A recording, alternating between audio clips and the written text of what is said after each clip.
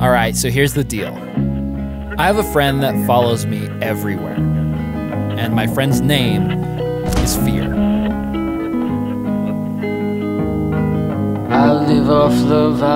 A lot of times Fear will visit me at home, and most often she'll come in and interrupt me when I'm in the middle of something important. And while I do consider her a friend, sometimes Fear can be a little distracting. It's not the best to admit, but I'm honestly not always in the mood to engage with her. So sometimes I try and kind of escape.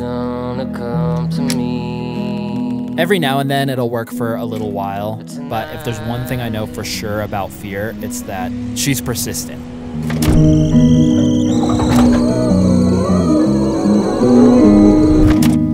And so I'll wind up spending more time with her, doing whatever it is she wants to do.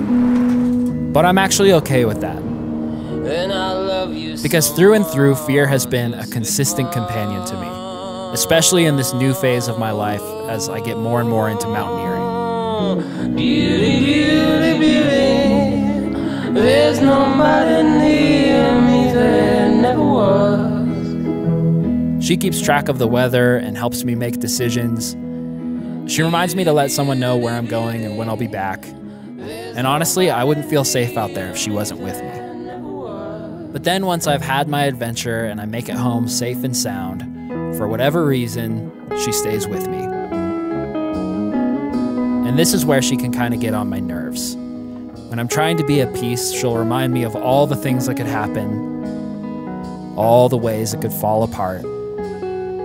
But even so, I continue to invite her with me no matter where I go. So with that context in mind, you now know why I allowed Fear to join me and my friends on a little mountaineering expedition we took a couple weeks ago. We're in a very special place, doing this super gnarly rock traverse across this ridge line up here. And I have never done it before, but I hear it's a little testy.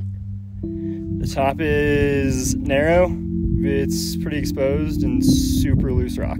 I did it a few weeks ago and had in my mind like, yeah, I don't know if I'll ever come do this thing again. I got pretty spooked. Dang, we gotta come up with a name for this place that isn't actually where it is. Yeah. We're at Spooky Rock. Alright, we're at Spooky Rock. At the beginning of the expedition, I don't think any of us were certain whether or not Fear would even show up.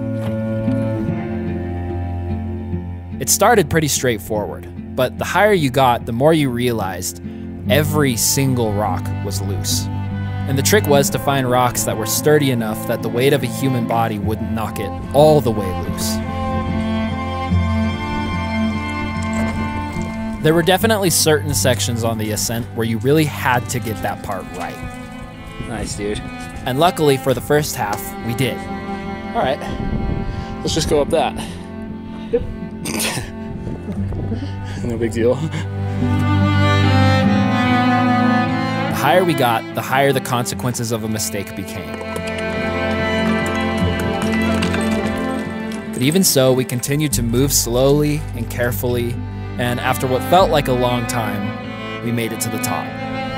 Wow, that is spectacular.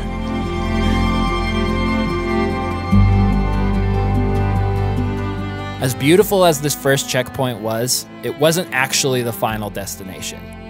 We still had the real scary part ahead of us. The spine that traverses over to the second summit was the real mission at hand. And me and the boys, we were ready for it.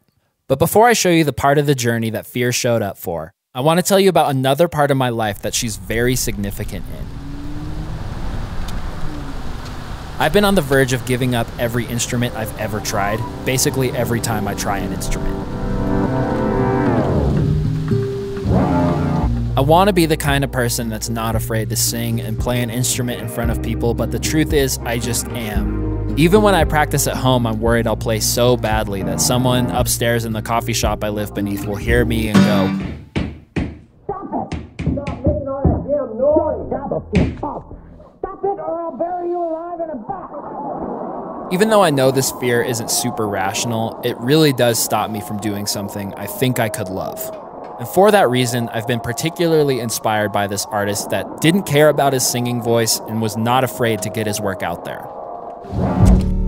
Time and time again, when I need encouragement and motivation, I find myself listening to the music of Daniel Johnston.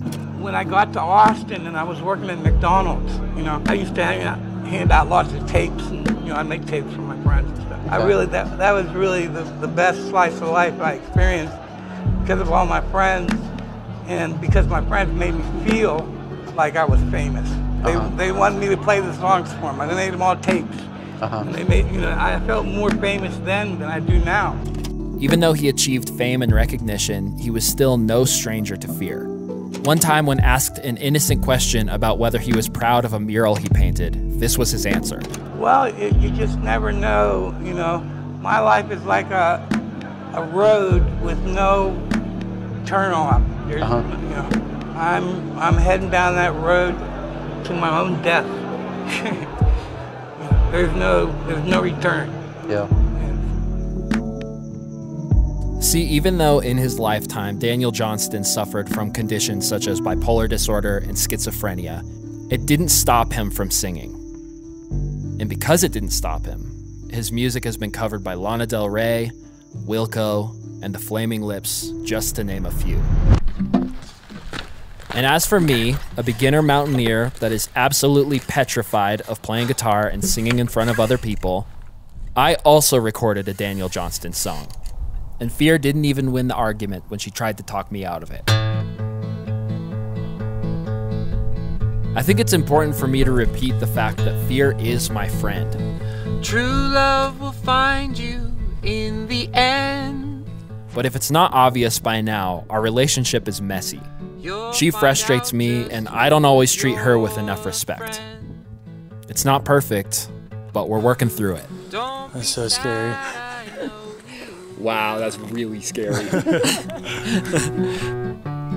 Don't give up until true love will find you in the end. I've actually started to notice that the more time I spend with fear, the better our relationship becomes. I help her keep things a little more lighthearted, and in return, she shows me some of the most beautiful, breathtaking things I've ever seen. Will it find you? I think experiencing fear is such a special thing because it reveals the cracks in the human experience that we try so hard to cover up. A rock could break loose, you could sing out of tune, and you could struggle with schizophrenia. Don't be sad, I know you will. And when fear reminds you of these very real things, we are gifted with a beautiful opportunity to look her directly in the eyes and say to her, from the center of my fragile and cautious heart, I love you anyway.